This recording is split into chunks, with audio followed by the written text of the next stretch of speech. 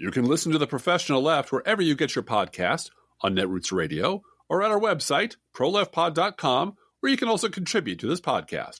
There's a PayPal button at our website, or you can mail us a letter and or contribution at P.O. Box 9133, Springfield, Illinois, 62791.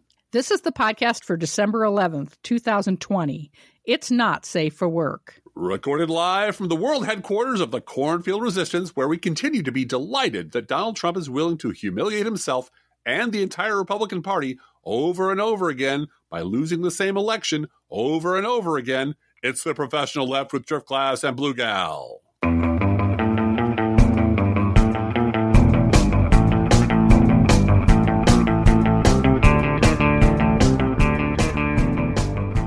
He's such a giver, really. He gives and gives till it hurts. Not me. I mean, I'm not being hurt, but hurts every single elected Republican in the country who are either lashed to this lunatic or are going to be nuked in the next election they're in by people who are to the right of them. So, yeah. So, yay! Yeah, they're going to get primaried. Yeah. Yeah, there's going to the Republican primaries in 2022 are going to be lit. They're going to be I'm looking forward to them. There's not much I'm looking forward to. I mean, let's just skip over the next year, if you would be so kind. Move to 2022. Because it's going to feel that way. Every week feels like it's a day long right now. And I believe we came up with a sort of an intimate whispering in your ear, kind of just between you and me, sort of slogan and safety word and reminder for the end of the year, which is enough with the bullshit. Yes, enough with the bullshit. Enough with the bullshit. We're done with we're all the way done with all the bullshit. The bullshit should all be over. Right. As we know you are. I mean, everyone listening to this podcast, with the exception of the few Republicans who monitor us as if we were enemy aliens, we're all sick of this bullshit. We're all sick of it. We're all just done with it. Well, and today it's the new California, new Nevada states filing amicus briefs. It's like an episode of Better Call Saul with the guy printing his own money to pay his lawyer. I'll pay you in millions of dollars, new dollars, millions. I like the idea of putting up a fence around them to protect them, and then they wake up one day realizing, no, we're not. We're keeping you in. Yeah. And, it's not your own country you live in. You still live in our country. We just have contained you with, a horse fence around you. You ever see Escape from New York? It's kind of like that. You're not getting out, and you can just have whatever weirdo, libertarian, whiny bitch fest in there you want until we don't hear any noise coming from the other side of the wall anymore. And then we'll reopen the land for whatever it's going to be good for. But the problem is they take their guns inside with them. Why is that a problem? Eventually, without actual liberals to hate, they will invent schism among themselves. If they don't get violence outside the cabin, I understand that. But they can't function without an external enemy. That's why Bill Clinton the point. Bill Clinton had to become as big and terrifying as the Soviet Union in the 90s because they can't function without an external enemy to hate. We're jumping way ahead here in our podcast notes, folks. I wanted to remind everyone that both Christmas Day and New Year's Day this year are on a Friday. What? The same day? That's amazing. No, they're not on the same day. Oh, two different Fridays. 1 week apart, but they're both on Fridays because they are always 1 week apart. Uh-huh. And that does not mean we won't be podcasting on those days. Of course we will. Well, Bluegal, could you tell us what the lazy podcasters do on those days? No, I can't because I don't listen to any other podcasts. So because I'm terrified if I listen to a podcast that I'll just quote that podcast for my entire podcast. So I don't want to. Speaking of which, in the new year, just between you and me, just as an aside, I'd like to think about at least renaming our podcast to The Bullwank. Is that okay? Is that okay with you? No. I don't know where that idea came from, sort of out of the ether. You know how sometimes a creative idea just drops into my lap. You did not drop that in the notes. You wanted to get my genuine laugh for that one. Well, my God. So The Bullwank it is in the new year. Let's go for it, baby. Hey, look, if everybody's going to rip us off and give us nothing. And I did say that to you before we recorded today. I said, our podcast has run out of bandwidth for complaining about all the people stealing from you. Yes, I know. because everybody steals from Driftglass will be his sitcom. Right. It'll go for one season. It'll go for one season. Then I'll be appearing in a bit role in The Mandalorian as the grievance guy. You know that whole ball? You know that ball he plays with? I invented balls. You know that? I invented little silver balls. That's me. Entirely That's me. That silver ball was my idea. No. And I will tell people that the reason this came up today is because over at the Bulwark podcast, they started talking about how right-wing propagandists like heroin. And they're injecting heroin, and the doses are not enough, and they have to keep increasing the dosages of heroin. Like, you know what? That's brilliant insight. Back when I came up with it 12 years ago, I guess it was just heresy. But now it's part of the accepted script on the right, at least on the woke right. And I appreciate the fact that they steal my best stuff, and I hope they use it well. And that's all I'll say about that. Can I pimp another podcast while we're talking about podcasts? Well, is it going to be Mike Murphy's podcast? No. Okay. No. Then go right ahead. Because Bill Scher. Oh, yeah. Bill Scher has a new podcast called When America Worked. And it's a lot about government working and America working and how things, you can get back to that. You can get back to that. So I recommend Bill Scher because I just like him. He's always been a friend of our podcast and old school podcaster and smart guy and gets it. And he used to be on Liberal Oasis, if you recall that one. I do. And I miss the Stabby Five so much. I miss the Stabby Five so much. Anyway. Which, as you know, I invented. So that's cool. No, you did not. No, I didn't. All right. I absolutely didn't. We have to move on. Okay, move on. Let's move on.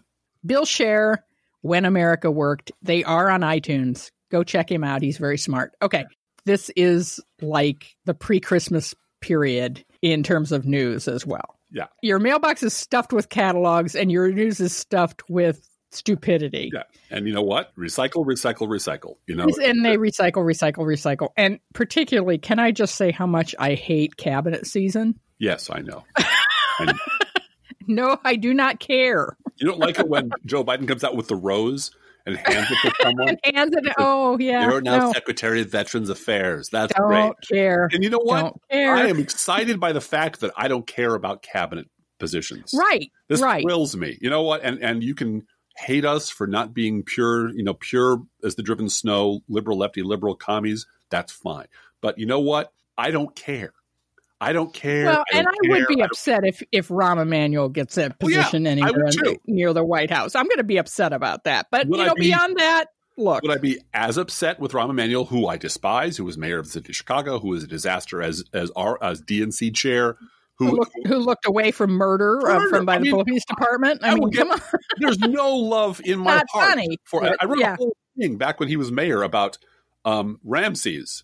And about stabbing people in the neck with a pencil and how cloud worked in Chicago. So please don't come at me about Rahm Emanuel. Will I be as upset? Would I be as upset with Rahm Emanuel being appointed Secretary of Transportation as Stephen Miller? No, I wouldn't be, because there are degrees of outrage. I'm able to calibrate. It's not one font size for all outrage. That's what the media does. And nothing that all of the cabinet and ambassadors and political appointees that Joe Biden appoints combined together will equal one Jared Kushner in terms of evil. Or Betsy DeVos. Yes. They're all evil people. And I'm able to distinguish between an incredibly bad choice that was made to appease, the Chicago Democratic mafia. And except he hasn't appointed him to anything. I'm not going to get upset about it yet. I'm giving you a what if. If that happens, it'll be, oh, Jesus, that was really bad. I bet I know why. And then I'll talk probably on this podcast, if that happens, I don't think it will, about how Chicago politics works and how. Yeah. You'd love to do that anyway, but you can do that either way. But not today. Today is about racism. Yeah. And that is, I guess it's part 5. Is that where we're at? I guess we are. I've lost count. Political university, because we're doing political universities up until the inauguration, right? Let me say it with an authoritative male voice. Politics university part 5, it's the racism, stupid. Yeah, never forget it's about race. No. Never forget with Republicans, it's about race. No. And Mara Gay from the New York Times was on MSNBC on the Ari Melber show Thursday. And she said this, and it really clicked with me. By the way, we have the clip up at Crooks and Liars, if you'd like to hear it. She said, it's not just that Donald Trump is undermining Joe Biden, right? It's that he's delegitimizing, as are his allies, they are delegitimizing the votes of Americans that voted differently than Donald Trump supporters. So you're making them un-American. And let's not forget that this country has really only been a truly representative democracy in any form for a few decades. So that history is far closer. And we don't have to look overseas to see what anti-democratic movements look like. Uh-huh. You can look in the American South just a few decades ago. Yeah. And I would argue you can look at the American South today after the Supreme Court decided that the Civil Rights Act wasn't needed anymore. Mm-hmm. And that was the starter. And that was the starter gun to just start throwing up all kinds of insane Jim Crow era purges and blocks and special rules designed to making it difficult for Democrats to vote and Black people to vote. Yeah. And so she said this, and it really clicked with me. And I was like, okay, I'm really glad she said that. That needs to go in the podcast. And then Ari Melber quoted some rap lyrics, and fellow guest Bill Kristol chuckled. So, as you all know, our media is terribly broken. Yes, we didn't go on and talk about birtherism.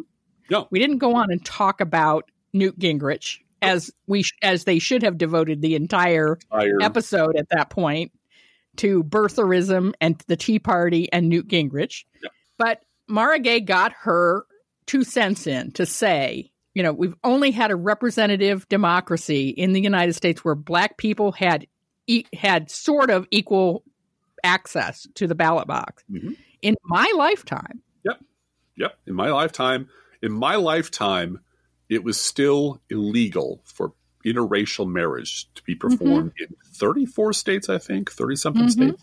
Mm-hmm. So believe me, my parents, and we lived next door to one of the few African-American families in our neighborhood, and we saw the results of this firsthand. Mm-hmm. This was my former father-in-law, had his jaw wired shut for 6 weeks, I think, because he challenged the racist real estate, the redlining, the dividing up of Black families on purpose on a matter of, this is the all-American city at the time, mind you. Mm-hmm. And they put him in the hospital. Yeah. So this is direct. This didn't happen to me. I didn't suffer for this. But this is absolutely directly in my memory. When my former mother-in-law was asked where she got this money, because she was going to spend a $50 bill at Marshall Fields. Yeah. This is my direct memory of this is as fresh as if it happened yesterday. So to pretend that, and here's the problem.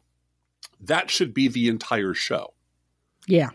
She should be talking about this, and Bill Kristol should be nowhere near this. Or he should not be allowed to chuckle about Ari Melber having rap lyrics to go along with Mara Gay's statement. Right. And we have to remind people, because you all know this perfectly well, but these are staged events. Mm-hmm. And she's not there, and Bill Kristol's not there because of an accident or they wandered into the studio. There is an absolute casting of these segments to tell a particular story. Mm-hmm. And this story is, yes, we will acknowledge that racism is a problem, and then we're going to move on. Right. We move on to the next thing. We don't want to go into it in depth because that will make Bill Kristol look like a lying, bloodthirsty scumbag, which is what he actually is. And now he's under contract to MSNBC, and we can't say things like that. So we need to move on. So you have a statement in our notes, refusing to see racism and there being no racism are not the same thing, or claiming there is no racism are not the same thing. And this is a long history in the mainstream media. And I'm thinking specifically about my writing about David Brooks over the decades, where he jogged past a Tea Party rally, and that was happening next to a Black family having a reunion on the near the reflecting pool in Washington. And based on his 12-minute, interaction, he concluded the Tea Party is not racist. and when he's on the Charlie Rose show, He's trying because they didn't lynch black people that were in the park with them having a picnic at the same time that they were rallying. Right. In that particular group, we can generalize about the entire Tea Party from his particular 12-minute interaction of black people being in the same vicinity as a Tea Party rally. And that's just, and that became, that became his column. That became the banner. The Tea Party is not racist. He was on the Charlie Rose show saying, I can't understand why Barack Obama's not doing better. He's being very specific. And it's like, it's the racism. And The Guardian was saying this. Connie Schultz was saying this. But David Brooks' excuse, this was, 12 years ago. Mm-hmm. It was like, I don't have a machine to look into people's hearts. And I really don't think racism is the issue here.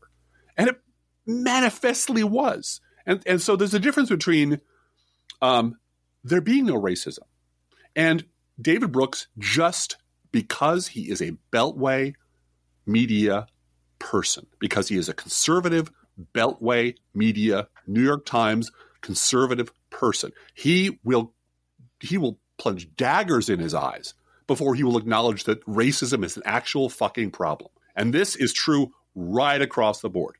Yeah, so talk to me for a minute about Mike Murphy and what's going on there. Well, I wrote a little thing, and I have to briefly dive into the Bulwark universe. I hate to do this. You know how I hate this. But Mike Murphy is a Republican strategist who has not left the Republican Party. He was being interviewed. And by the way, what does Mike Murphy do in his spare time? I saw this asshole on MSNBC last night. He was right alongside James Carville because these two old political dogs just talking about both this and sides. that. You mean both sides? And he was just so he's everywhere. He's a Republican strategist and he's got an MSNBC contract and he's got opinions. And when he's not doing that, he runs a podcast with David fucking Axelrod.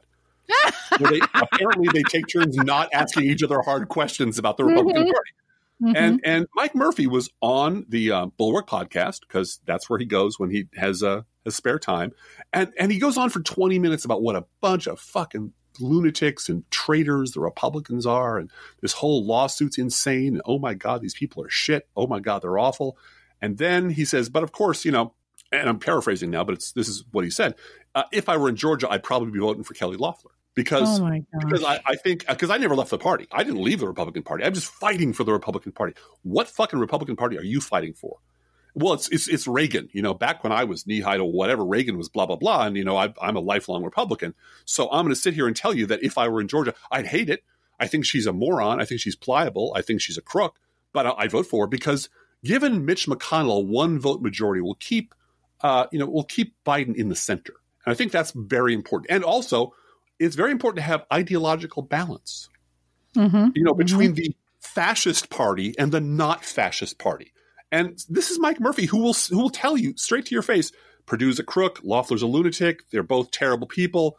Warnock is a better person on his worst day than either of them, but I would vote for one of them. I'd hate myself for doing it, but I have to do it because I'm a fucking Republican. Because I'm a fucking Republican, and party loyalty trumps reality. And this is following him railing on other Republicans who invent bullshit excuses for backing up Donald Trump. And so the title of my post is Mike Murphy is everything Mike Murphy hates about the Republican Party. He's a fucking hack. He's a fucking dirtbag hack. And he's there because there's money involved and because he doesn't want to lose future contracts by severing his ties completely. So he'll sit there telling you what the shithole Republican Party is and why people in it are lying to themselves and lying to each other, making these bullshit excuses up. And then he will do exactly the same thing and say, I hate myself for doing it. But there's a higher principle involved here, ideological balance. I'm like, well, fuck you then. And that's the future. This is the center now. This is the middle. The new middle are these people who either lie about the Republican Party and the need to maintain balance, or people who lie about the Republican Party and say everything went wrong 5 years ago. And that's it. That's the new center. And I know I'm jumping ahead a little bit. That is the Great Reset. What I'm calling the Great Reset. And I do listen to these podcasts and I do watch these people because I think it's important that somebody do that. And show after show, podcast after podcast. It's, 5 years ago, 4 or 5 years ago. This all happened 5 years ago. Once Donald Trump showed up, this happened. And there's this absolutely concerted party line that everything that happened before 5 years ago was just fine. And there's no acknowledgement that Obama was, his administration was kneecapped by racists in the Republican Party on purpose because they're a party full of racists, that he was robbed of his opportunity to govern, that he had a Supreme Court seat stolen, and the Republican Party reacted to Barack Obama being a generous, kind, open-handed gentleman who wanted to work with them by telling him to go fuck himself, running 8 years of birtherism, and then nominating the king of the birthers. There's no acknowledgement that this is the history of their own party. And that's why I do not trust them, because that is not what innocent people would do. That is what guilty people do who don't want you to know where the bodies are buried. And that's what I have to say about Mike Murphy. Okay. But even COVID-19 can't kill both-siderism, Driftglass. It can't. Oh, God. I won't inflict... Don't inflict Politico on me. Also, don't inflict anything Politico says about the cabinet races on me, because it's a pile of bullshit. I swear I won't. I will just mention this. There's a Politico article entitled, "Get Off Our Damn Asses. Stimulus debacle exposes broken Washington." Washington is broken. Washington is broken. Washington, and it's a real simple formula. If you want to get rich in the Beltway, it's a very simple formula. Number one, you take any Republican manufactured disaster. The failure of any COVID relief bill to be passed out of the Congress is a Democratic Senate would have 3 checks out by now. Yeah. This is Mitch McConnell.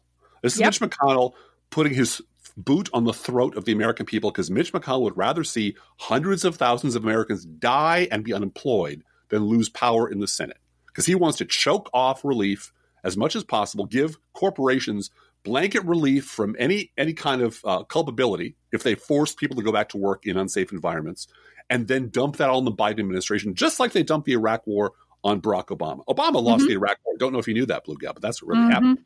So you take any Republican manufactured disaster, then you find a few quotes from some shitbag Republicans. In this case, it's Senator John Kennedy from of course, he's very quotable, from Louisiana. Right? And then you hunt up some craven centrist who I call Chris Wick, which is a reference to a West Wing thing that I'm not going to go into.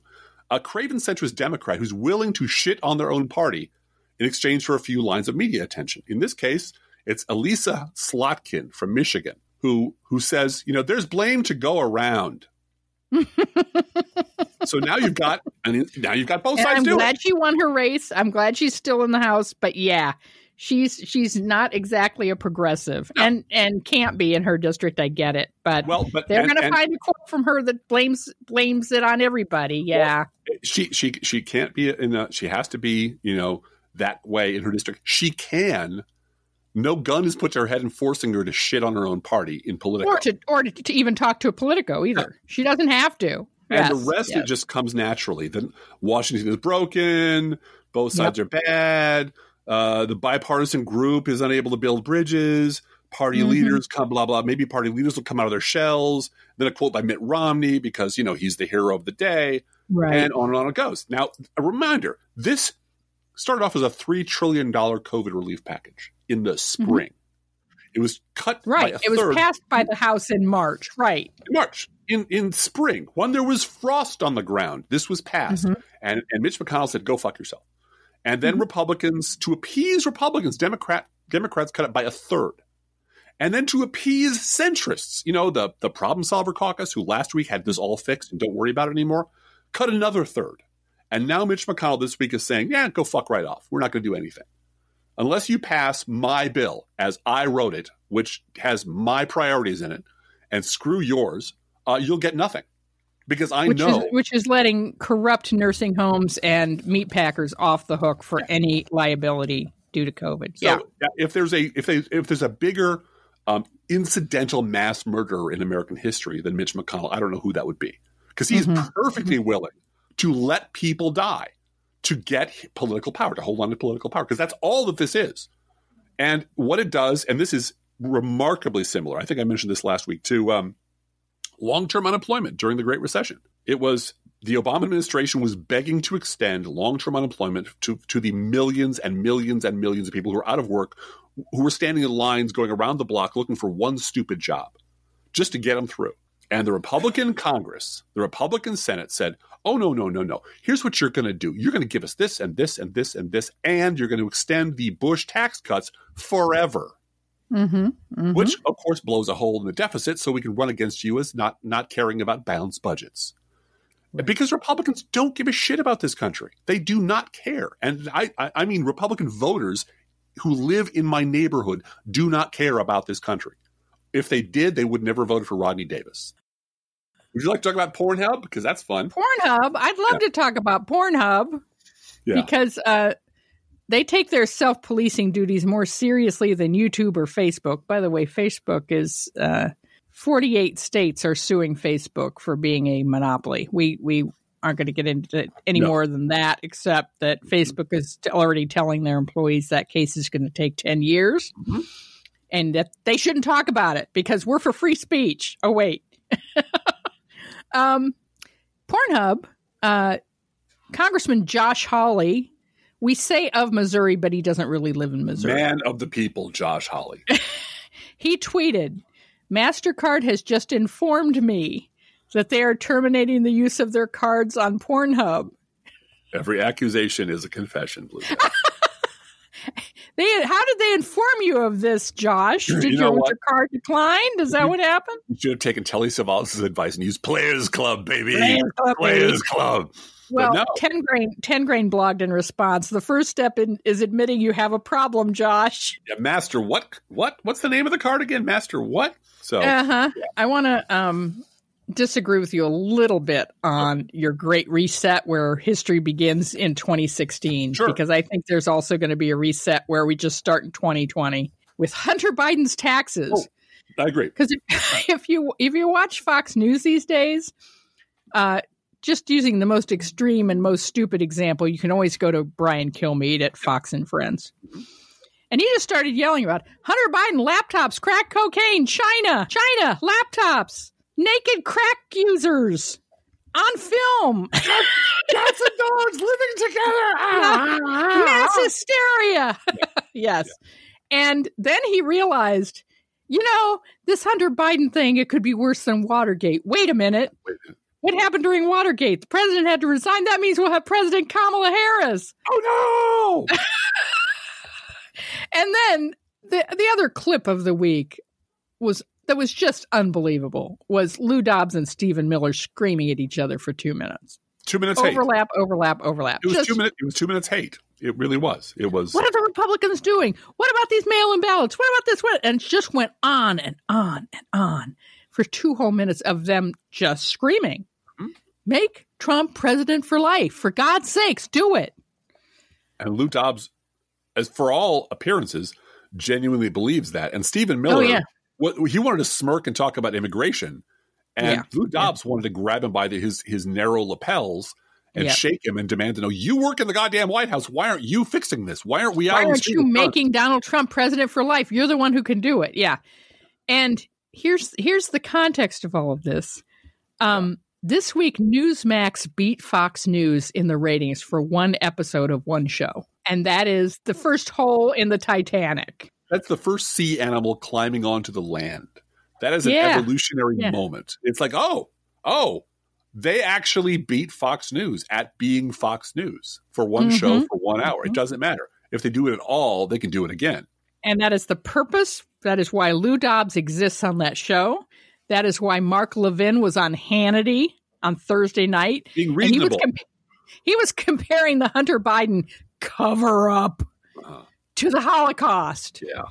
The New York Times covered up the Holocaust, too. Yeah. And now they're covering up for Hunter Biden. Just like the Holocaust. And they're just slipping right back into, as you said, the hate talk that they did during the Obama administration. Well, yeah, that they did during Clinton. It's exactly this sweet spot that they have. They do much better during Democratic administrations because they can just unleash, all of it and lie and lie and lie and lie. And I don't know about you, Driftglass, but this time around, I'm just sick of it. Oh yeah. Well, and this time around is the problem. We have been on this merry-go-round so many times. This is the third time. Yeah. Yeah. Yeah. And so So they're going to make Hunter Biden a thing. And then Trump himself today said, everyone replied to him with, I see you've conceded, because he said the Biden administration in the tweet. The Biden administration is going to be nonstop corruption. Every admission is a confession. Yeah. Well, and I might post this up at my blog, only because I'm going to read you 3 lines from it, maybe. Listen to any aging wingnut sighing and jerking sadly off to a tattered photo of St. Ronnie, despite the fact that the catastrophes that we are now reaping were sown by his ruinous ideology. And you can hear every addict who ever lived pining for the first perfect high. The one they spend the rest of their days chasing, regardless of the size of the debts they run up or the ruined lives they leave in their wake. I talk about Clinton. This is something I wrote. I talk about Clinton being methadone maintenance, man. That shit's for babies. And Bush was ketamine, man. Bush was awesome. Bush was killing people. Bush was bombing brown people in a foreign country, and fuck the debt. And that's why they hated Obama, because Obama didn't want to give them heroin anymore. And they need I wrote in 2008, Bluegal. I wrote this 12 years ago. And it was like, this is what happens to addicts when they have an escalating need for ever higher doses of crazy. And the Republican Party, the leadership of the GOP, everyone you see who's now a never Trumper was a pusher. Everyone you see on Fox News is a pusher. Everyone you see on Newsmax is working a different corner saying, oh, no, my shit's much better. It's much. This shit will blow the top of your fucking head off.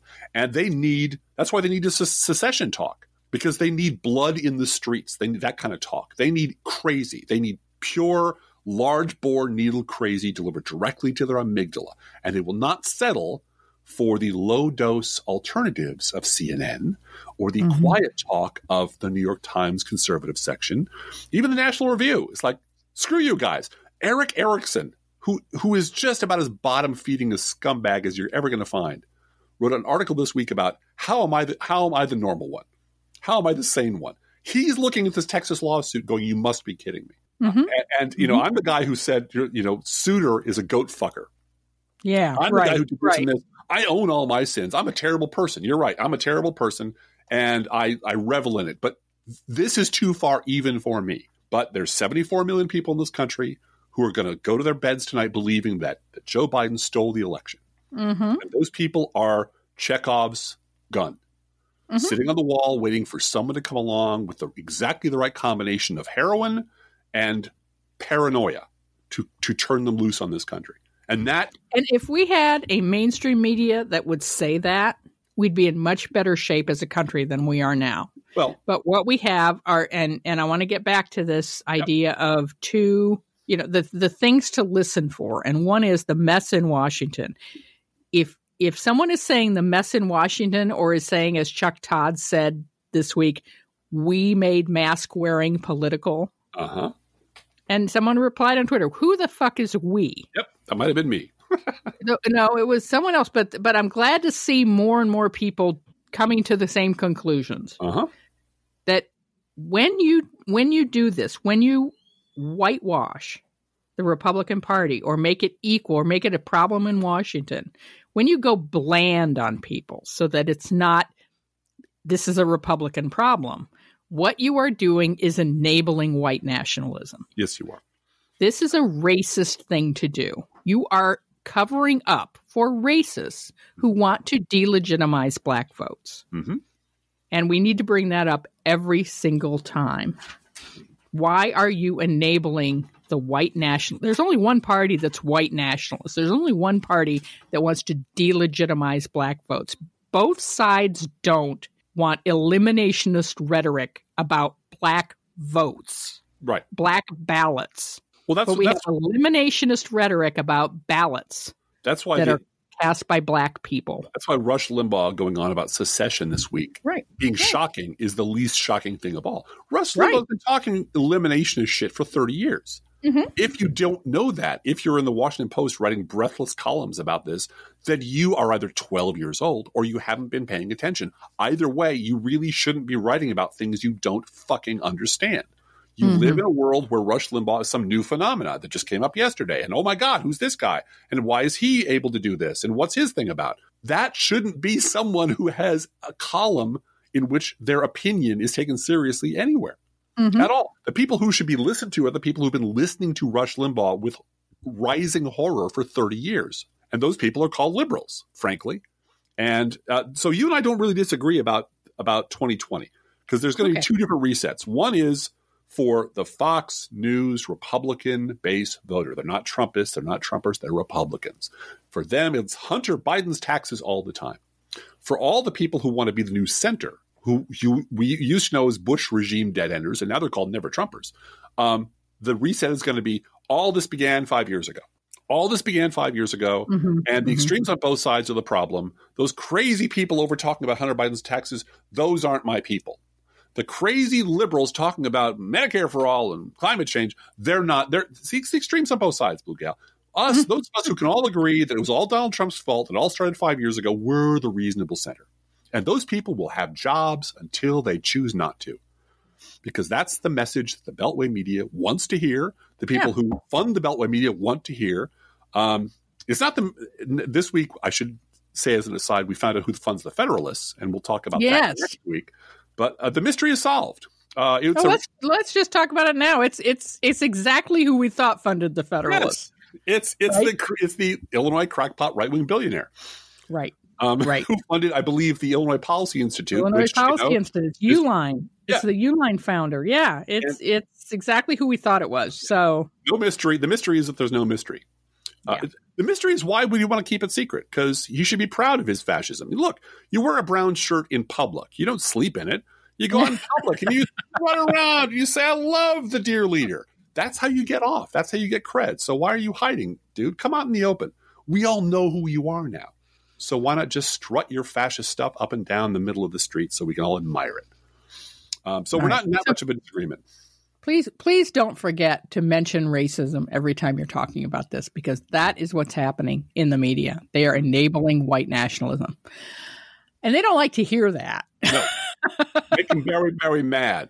Yeah. Do you want to do a news roundup, or do you want to talk about let's do a news roundup. All 50 states and the District of Columbia have certified their presidential election results. And for the 13th, 15th time, Joe Biden has won the presidency. Winning. So much winning, Bluegal. Again, so much winning. I'm sick of winning. At this point, I literally I'm not. Are you literally sick of winning? Yeah. I'm not sick of winning yet. And on the other side of the coin, new unemployment claims rose to 853,000 last week. That's the highest level since September, and an increase of 137,000 from the week before. These are Great Recession numbers, and there's no denying that. Real people what he means to say is these are numbers equal to the Great Recession, is what he means, not Great Recession numbers. Yes. No, these are when the Bush administration destroyed the global economy.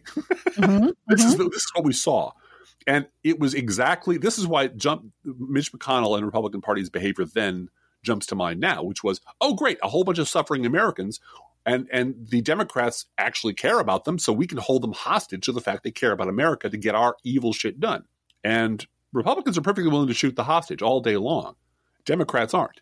So that's the difference. Right. Anyway.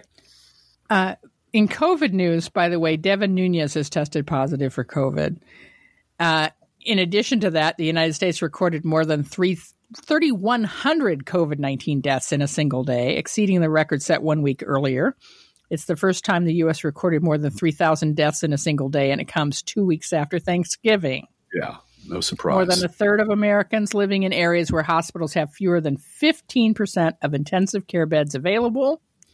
The CDC Director Robert Redfield directed staff to delete an email from the Trump political appointee attempting to meddle with the agency's scientific report on the coronavirus's risk to children, because Trump wanted to reopen the schools at that point. And an FDA advisory panel recommended the approval of Pfizer's coronavirus vaccine for emergency use in people over 16 years old. There's also leak today that the president's chief of staff was going to fire the person from the FDA if they didn't approve the vaccine by tonight. Right. So we're totally politicizing this all on one side, by the way. Yeah. By the way, the CDC, if I understand correctly, has said don't travel. Just don't travel. Just don't Do travel. not go home for Christmas. Do not go home for Hanukkah. Don't travel. I don't know how much clearer we can be. Traveling for the holidays and gathering is bad. Just don't do it. And you know what? The spring will be much better. But it's just a terrible, terrible and heartbreaking idea that you just keep seeing. 2 weeks after everything, 2 weeks after every warning, there's another spike. And we all know why that is. And what we're calling the stupid coup goes on because the Republican Party still exists. This week, and it's getting scarier, Kim Ward, the GOP majority leader of Pennsylvania's state Senate, told the New York Times that she feared that if she indicated her opposition to efforts by President Trump supporters to reject the state's election results, Trump supporters would bomb her house. That's terrorism. Meanwhile, Idaho health meeting ended abruptly in the interests of public safety, quote unquote, after anti-mask protesters showed up at the officials' homes. And there's a video of a woman crying and saying, I have to leave because my kids are home and these lunatics are outside my house screaming about freedom or whatever. This was the week that Rush Limbaugh advocated secession and the establishment of the Confederate Safe Spaces of America, which will be a permanent wingnut snowflake refuge. And finally, Texas Attorney General Ken Paxton, who is currently under investigation for security fraud, I believe, and probably pardon shopping because of that, filed a lawsuit Tuesday asking the Supreme Court to invalidate the ballots of millions of voters in 4 battleground states despite no evidence of widespread fraud. Pennsylvania called the lawsuit a, quote, seditious abuse of judicial power, sedition. Look it up. And Georgia's Attorney General Chris Carr called the lawsuit, quote, an attack on Georgia's sovereignty that should be dismissed outright because it, quote, is constitutionally, legally, and factually wrong. Trump, meanwhile, warned Carr not to rally other Republican officials against the lawsuit in a 15-minute, and I can only assume, profanity-laden phone call. Mm-hmm. The House passed a $741 billion defense authorization bill by a veto-proof margin. However, Trump has threatened to veto the bill anyway because it doesn't repeal Section 230, a law that shields internet companies from being liable for what's posted on their platforms. Like hashtag Diaper Dawn. Right. Diaper Dawn. And contains provision that will limit how much money he can allocate for his border wall and the requirement that Confederate names be stripped from American military bases. You know what? The whole idea they can't pass anything is obviously bullshit. You can pass $1 trillion military bill. And you can pass a defense authorization bill and the Senate will go along with it, but they won't go along with helping individuals eat for Christmas. Yeah. Now, we have some local news, and it involves congressmen in our area and their reaction to the Texas treason that's currently going on right now. Mm-hmm. Among the 106 congressional Republicans who have signed on to the openly seditious Texas plot to toss out the now certified 2020 election results and illegally install Trump for a second term, there are 2 congressmen from down here in Trump country, Darren LaHood and Mike Bost. LaHood represents Illinois 18th Congressional District, and since his offices are about a mile away from where we're talking right now, we thought it was worth noting that LaHood just won re-election with 66,000 more votes than he got in 2018. So, you know, I guess the whole drive down Republican voter stuff didn't really work out. So should any patriotic American wish to visit his congressional offices and let him know what you think of his treason, his address is 235 South 6th Street in Springfield, Illinois. This is not his home address. This is congressional office. It's open to the public. It's on a big old street corner right in downtown Springfield. And you should pay him a visit and let him know what you think because he's your congressman, or at least he doesn't know any better. And you should let him know what you think about him committing treason against the government of the United States. You want to go with the next one? You should know that he's the one that replaced Aaron Schock. Yeah. You know, the very fancy man who had the fancy office. Decorated the Downton Abbey decorated office. Yeah. That didn't work out so well for him. And we wish him well. Yeah. The other slab of Republican stupid, as you have it in our notes. Uh-huh. Our actual congressman, the one that represents our House, represents us in Congress, is Rodney Davis. And Rodney Davis did not sign on to the Texas treason. We should note that and be grateful for it. But we should tip Steve. Steve sent this to us. He did. Here's what he did have to say about the election. Pay special attention to the fact that the interview took place at WGLT Radio, which is in Bloomington Normal at the University of Illinois State. The State University in Bloomington Normal. Yeah, Illinois State University. That's the NPR affiliate there. All right. Okay. Davis made the statement that Kelly Loeffler's made and that seems to be Republican boilerplate, which is Donald Trump has every right to make sure that every legal challenge he and his team want to mount is made. He has every right to wait until the Electoral College votes, etc. Yeah. And he has the right to pursue all legal options. That is boilerplate Republican response. Yes. But then WGLT asked the most NPR question Driftglass has ever heard. I think it must have been his birthday or something, because this is a gift to Rodney Davis, because it is probably the most NPR question I've ever heard. It's not a softball. It's a marshmallow, it's sweet. It's a sweet reach around from NPR. Sweet reach around marshmallow. Here we go. Here's the guy interviewing Rodney Davis. After President Trump won the 2016 election, many people on the left refused to accept him as their president. Not my president was the saying. And now we have the opposite of that happening, with the president refusing to concede an election that he clearly lost. Where does this end? This unwillingness to accept political opponents' victories. That's unhealthy, isn't it? Both sides. And Hillary Clinton went on for months not conceding, right? Oh, yeah. Is that what happened? Remember that? The lawsuits, the many lawsuits? No, she didn't. No, that all doesn't exist on NPR because it would get in the way of their stupid fucking both sides do it story. So, Rodney Davis, don't you think both sides are equally wrong here? He savored that marshmallow so much. He said, it's an issue of the polarization of our country and how polarized everything is, and it's so polarized. And, I've talked about it numerous times. I try to be as bipartisan as I am. Hmm. And then I'm not surprised at the far ends of the political spectrum. You mean your president? Yeah. Well, shush. We're not supposed to talk. The far ends of the political spectrum have had similar reactions to electoral losses. He's talking about the president. His entire fucking party and the leader of the country. 106 House members and the president. Mm-hmm. And then he gets off on, if they were so concerned about the Electoral College, maybe duly elected members would start talking about what happened with Mariana Miller Meeks in Iowa running for Congress. I've never fucking heard of her. I don't care. Apparently she won by 6 votes, and it's a big thing. Because, one Iowa election congresswoman, congresswoman with a 6-vote margin extremely close is exactly the same. Is exactly the same as Donald Trump dragging this out for months now. Because the Democratic Party in Iowa is questioning her victory because they're like 6 votes apart. Yeah, and wants to recount, and that's exactly the same as Donald Trump losing by 7 million votes and his opponent Joe Biden having exactly the same number of electoral college votes that Trump had when he won in 2016.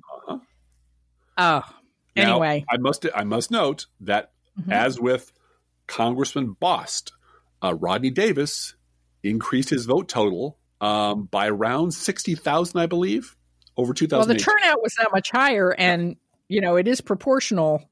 Yeah. But he won big, and he was surprised by that. He was surprised by that. But the fact is that Republicans, because of vote by mail, increase their vote totals in this area. Yeah, it should not surprise anyone. When we make it easier to vote in Republican areas, there are going to be more Republican votes. I don't have a problem with that. I still want vote by mail everywhere. I do too. And I think if we get college students to vote and put pot on the ballot again. Well, put pot in the ballot, frankly. In the ballot. There you go. Oh, Lord. You put rolling paper on the outside. You put a little weed in the corner. Deliver it. But here's my point. My point is not I don't want vote by mail. I want everyone to vote. It is that we live in Trump country. We have had 4 years of madness, treason, corruption, plague, criminal negligence, and actual crimes, and just every day. And Rodney Davis won his election with more votes than he got last time, as did most Republicans, frankly. And he sits around talking about how he wants to be bipartisan when he voted to take away my health insurance multiple times. This idea that these people can be reasoned with, that the events happening in the real world to them, to their families, will in any way penetrate their Fox News rotted brains is ridiculous. And I keep seeing Twitter arguments about how if we just reach out a little further, got to be understanding. You're sure there's some of them this and some of them that. You know what? My patience with reaching out to Republicans ran out right about the time they decided to fuck over Barack Obama, just for the fun of it. And the whole party stood up and cheered. With racism. And you know what? Because they're racist. It's real. And if you weren't racist, you were perfectly okay with your party and your people and your representatives and your news sources using racism as a bludgeon to knock the first African-American president to his knees. And that means you are complicit. And there's no amount of resetting or whitewashing or let's all look at Hunter Biden's laptop that's going to make you forget that when the country needed you, you fucking stabbed us in the back and laughed about it. And then won the next election because you ran an open racist because he was the most racist person you could lay your hands on. He was a birther. Yep. Hey, each week we post to our Facebook page and website an Internet Kitty sent in by you, the listeners. This week's Internet Kitty is Slade. Slade belongs to old school blogger Athena of First Draft. And she writes, Slade, the name suits him. If he was a human, he'd be wearing an Ed Hardy t-shirt. And of course, Slade eats freshly poured cat food, our fake sponsor. Whether you serve pet store perfection or dollar store direct, your cat will sit on the kitchen floor and demand that the food they eat is only freshly poured. Freshly poured, freshly poured. Oh, my Lord, it's freshly poured. And you can visit Slade at our Facebook page or website. You can send your Internet Kitty or other pet to us at our email address, proleftpodcast@gmail.com, or you can also write to both of us. Feel free to write us. We love hearing from you. Be aware that if you write us at any of our addresses, we reserve the right to read your email or U.S. Postal Service. Go Postal Unions. Letter on the air unless you say otherwise. Hashtag save the post office. We love getting Christmas, Hanukkah, and New Year's cards from you, so feel free to send them in. Don't forget our gourmet coffee guideline. If you can afford to buy an espresso-based beverage for yourself in the holidays, buy one for us. This is not charity. This is our job, and it's a labor of love. Approximately 1% of our listeners support this podcast with a contribution, and you can too. See our website, proleftpod.com, for details. We have our PayPal, postal address information, Patreon. Shout out to all our Patreon supporters. All of it is there at proleftpod.com. Please share our show on social media, and thank you so much for doing that. Hey, Driftglass, how are the Internet Kitties doing this week? Oh, Bluegal, exciting week. The Internet Kitties just got their acceptance letter from the Electoral College, and boy, are they excited. They're going to Electoral College? They're going to Electoral College. All of them got in. Let's think about living. Let's think about loving. Let's think about the hooping and the hopping and the bopping and the lovey-dovey. Let's forget about the whine and the crying, the shooting and the dying, and the fellow with a switchblade knife. Let's think about living. Let's think about life. The Professional Left podcast is recorded under a Creative Commons license. Copyright 2019-2020, DGBG Productions.